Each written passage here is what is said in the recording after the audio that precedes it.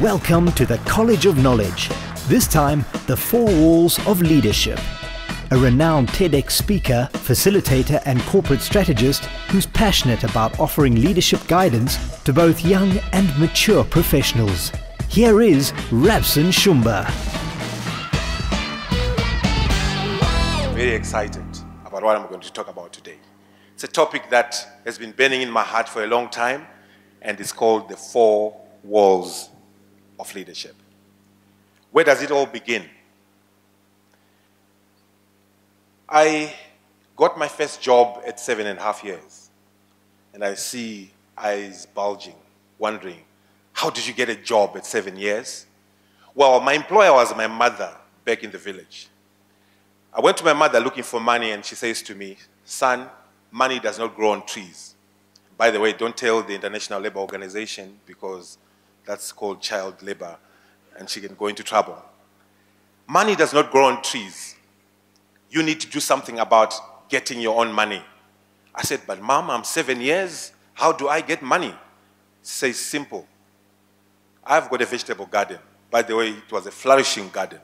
5.5 kilometers from our house. Back in the village, 420 kilometers from here. So she says, I've got a flourishing vegetable garden. You need to help me with it. Secondly, there are people who are buying our vegetables on credit. You are going to be the official debt collector. And for all the debt that you are collecting, I'm giving you a percentage of that money. Of course, I was very excited. Long story short, I went into the community, and one specific Sunday, I went to an old lady in the community who was living with 3 young children. And I said to her, I've come to collect money. Of course, with not so friendly a face. You have to put on that face when you're collecting money. Especially when you know there's something in it for you. So I told her I came to collect money. She was not amused by that. She says, go back, tell your mother I need an adult to talk to about money. Secondly, I don't have the money. You have to be considerate, young man. Of course, I was not happy with her reaction. But there's one thing that struck me when I looked at that particular house. There was a huge crack in the wall. So I said, let me give you a bit of advice. I appointed myself an advisor. Old lady, there's a crack in the wall. If you don't do something about this particular crack, you run the risk of this house burying you. She obviously told me to mind my own business. Quote unquote, young man, if you want to live long, you have to mind your own business. If you want to have full set of teeth by the time you reach 55, please back off from adult stories. I went away sad, but at the same time, happy that I gave advice. Long story short, 3 months later, that house came tumbling down. 3 of the walls tumbled down. Fortunately, she was not in the house. But like most leaders, she stood up and said, this house came tumbling down because of the curse that was done by a young man who came to my house. These are the very words that he told me. This house will tumble down. Those were her words about the advice I'd given her. Is this not the sort of picture that you see in leaders today? Corporate, communal, political. We get free advice. We get all the counsel that we need in the world. We don't take it sometimes. And when things start coming down, when things tumble down, we point at everybody else but ourselves for those problems. We refuse to take responsibility for the outcomes of our own leadership. I'm speaking to you now about building something that is strong. Of course, this comes out of having thought about leadership across the continent and having traveled across the continent and speaking to various leaders, particularly government ones, about what needs to happen for us to build a better Africa. Let's unpack the walls. Incidentally, behind me, there's a wall. I didn't even know that there was going to be a wall behind me. But we are unpacking the 4 walls of leadership. At its core, leadership is about vision. It's about seeing things for what they can be, not necessarily what they are now. Having sight is what we are talking about. Helen Keller was a blind lady. She said, I would rather have this kind of sight than this kind of sight. This kind of sight speaks about seeing things for what they can be, not what they are now.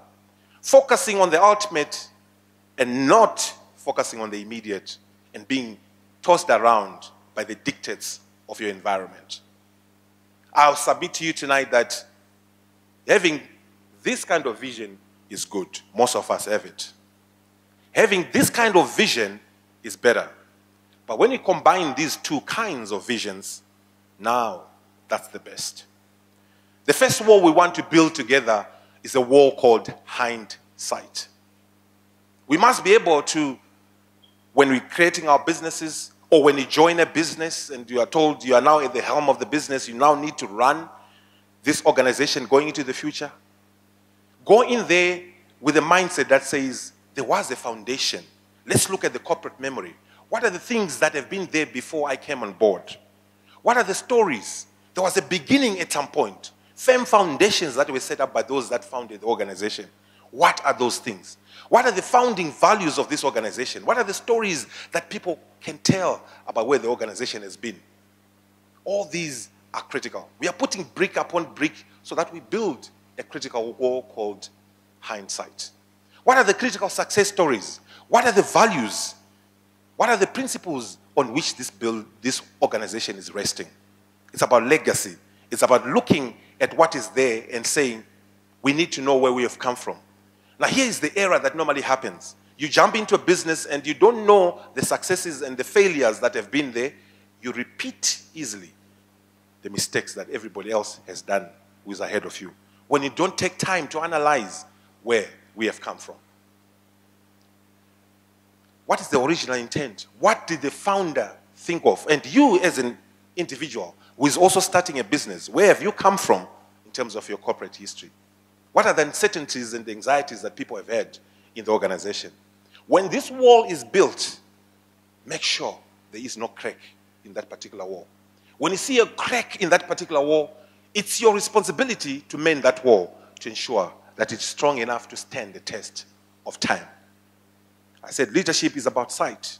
We've just built wall number one, hindsight. There's a second wall that you need to think about, and that's a wall called insight. Insight is being able to use your knowledge, your skills, your abilities, the wisdom that you've gathered over a period of time to be able to push the organization into the future.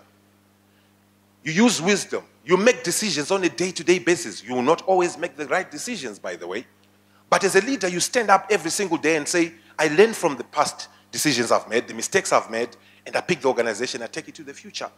It's about being proactive, being able to anticipate the need that customers have and working now to be able to produce products that can change people's lives.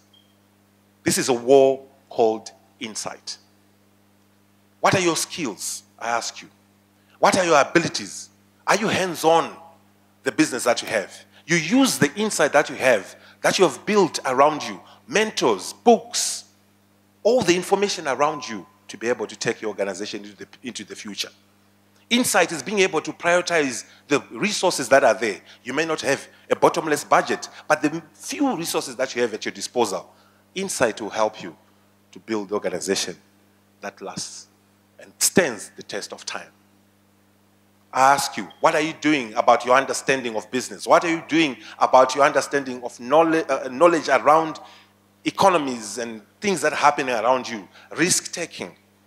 Being able to use what you have to build what you want to see. We talked about the first wall, the wall of hindsight. Now we've just built another wall together. Put all these bricks in one space, and we call this wall the wall of insight. I'm going to talk about yet another critical wall that each and every single one of us have to understand that it's our responsibility for us to be able to build it and sustain it and preserve it. The third wall, ladies and gentlemen, is a wall called oversight. You have responsibility as you make decisions on a day-to-day basis. You can't take your eyes off the plow. The dictates of the environment call on you to be able to take responsibility for every decision you make. You are more accountable even to your stakeholders as you rise up the ladder in your organization. What are the products? What are the partnerships that you have? What are the practices of the organization? You can't delegate certain things. You have to put your hands on the plow so that you take responsibility, so that you are accountable for everything that is happening. You have people around you. People are always the problem, and as they say, people are always the solution. You have an oversight. It's looking at your business and saying, we may have hit rock bottom, but we will not cry. We will examine the rock. It may be a diamond. We may be caught between a rock and a hard place, but we will not cry again. We will blast the rock and create a quarry business. That's having oversight. That's taking responsibility for where the organization is going. You have to run a profitable business. You have to be able to have a plan for where the organization is going. You have influence over those around you. Exert that influence and build the business that you want to see. The last wall that we need to build is a wall called foresight. Now, foresight is not focusing on where we have come from. Every single one of the walls we've talked about just now are all critical.